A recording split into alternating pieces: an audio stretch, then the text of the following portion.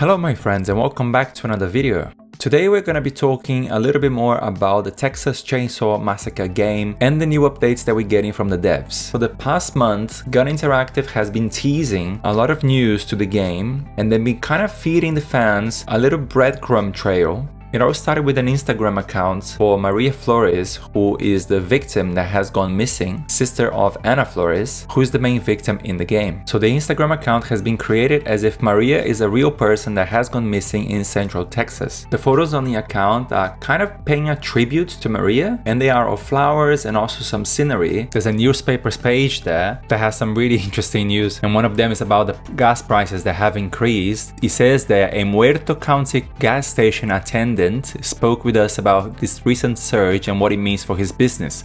I can't imagine that being anyone else but the cook. And in another local business headline, it says the slaughterhouse has been closed for good. What does that mean? That people don't have access to meat anymore? Is that why the family has turned to human meat? I don't know, but I just find it interesting and funny. It all just adds a bit more speculation about this gruesome family and place where these victims are. The newspaper also has some dates on it, which could be potentially teasing a release date for the game, but we don't know yet. Anyway, the fans have eventually been led to the game Petals on itch.io, and I've got some footage of the gameplay here. You basically start as Maria Flores and the car is broken down, so you just have to go down this trail. You have a little journal that you have pictures of flowers there. As you follow the trail, you will see those flowers and you can see you have to match those pictures and just complete the picture album. It always starts with a very happy mood, the music is very pretty, the sun is shining, but then as the sun starts going down, the mood starts changing slightly and then the rabbit appears. So Maria starts chasing the rabbit and then eventually the rabbit turns out dead, and that's when things start getting a little bit creepier. Eventually it becomes night and that's when things get really creepy, and when Maria takes one picture of the rabbit, Johnny appears, and that's a big jump scare that I had when I was trying this. So then she runs to the house and that's where you get the looks of Sissy, and then she gets captured. It all goes south. We all know how this ends, but this is such a great prequel for the game, and I have to say Gun Interactive, they're doing a fantastic job at promoting this game. We don't know when the game is coming out. It could be January, it could be February, it could be March, but they're just building up such an expectation, and it could be a bad thing. It could all blow up. However, I don't think it will, and the fact that there's no combats in Texas Chainsaw Massacre, I really feel this is not gonna be so much of a competitive game but more of a party horror game. All in all, I'm so excited for all this and I can't wait for more news, and I know you guys do too. So let me know down in the comments what you guys think the abilities will be of Sissy and Johnny, because we kind of know how the cook, the hitchhiker and Leatherface work. The cook can hear through the walls and he can pinpoint victims. The hitchhiker can kind of chase the victims down narrow passages, and Leatherface, obviously he's the beast, he can cut through some obstacles and he's the big killer of the game. So this weekend we have the Scarefest Weekend and Christina Cabell is participating with some announcements about the game. We also expect that she's doing the voice of Sissy, so I'm sure you all